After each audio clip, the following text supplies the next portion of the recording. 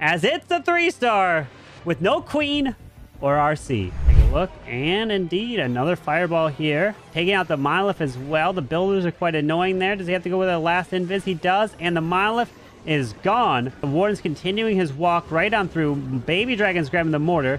Now he can use the invis spells to reroute the Warden Fireball to hit this builder hut here. And the Warden, there's the Warden Fireball, takes it all down.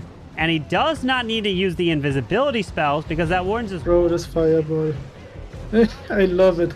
Come on, let me spec those heroes. Indeed. He doesn't need those 2 heroes, especially with that Warden Fireball. And he sends an Inferno Dragon. You are swacking it.